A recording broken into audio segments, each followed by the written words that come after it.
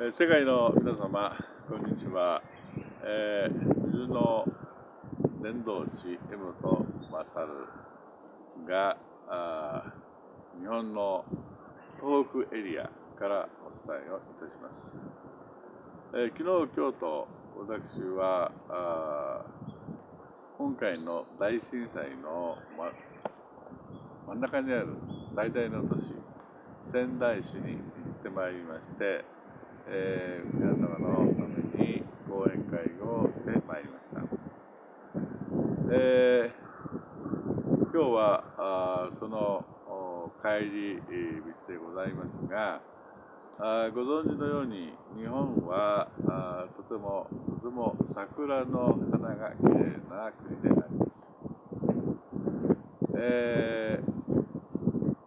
キロ桜の花の名所を訪れて世界の皆様にそれをお届けしたいと急遽思い立って、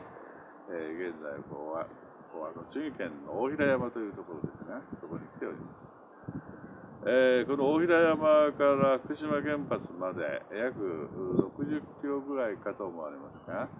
非常にのどかでこのように美しい桜が咲き乱れております。この公園には約4000本の桜の木が茂っておりまして、人々を楽しませています。あの事件から1年と事故から1年と1ヶ月が経ちました。現地福島およびその近県の方々は相変わらず大変な思いをされています。いろいろな情報が飛び交う中で、一体どれが本当なのかということに対して県民の皆様が心配し、それだけでもかなりストレスを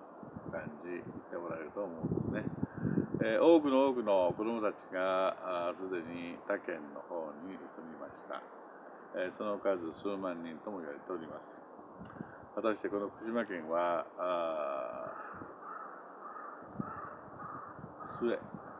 この福島県は将来人が住むところになり得るんだろうかと、いうようなことが多くの人によって危惧されています。私は波動の研究者としてこの福島県に対して次のような提案をしております。どのような提案かというと、福島の土地に大麻草をたくさん植えようよ、そういう提案であります。大麻という植物は全世界でほとんど禁止されておりますが、私はその復興の運動にも応援をしている一人の男でございますけれども、大麻の持っている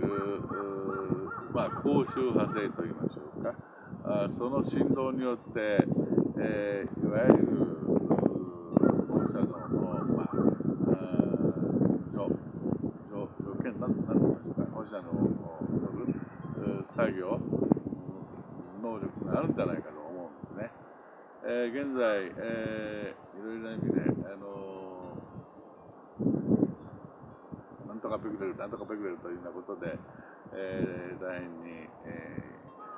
恐怖に及んでいるんですけども、おそらくこの大麻畑ができることによってその辺の除菌能力というものも出てくると思うんです。ただ日本の政府は全くこのことに関して理解がありません。むしろこういうことを言う人間についてはもうけしからんということで、変なふうに弾圧されているところもございます。そういう面でやはり世界の大麻のことをよく理解する皆様方、いや大麻というのはそんなもんじゃないんだよということをよくご存知の方々とこの際、手を組んで世界的な大麻復興運動というものを提唱したいと思うんですね。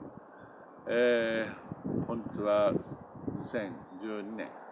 4月15日でございますが、桜咲く、日本の土地、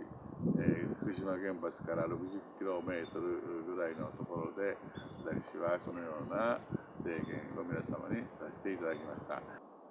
私のオフィスのアドレス、この通りです。波動の緑に入れるな、ご意見があれば、大麻に関する知恵がございましたら、寄せていただければと思います。ありがとうございました。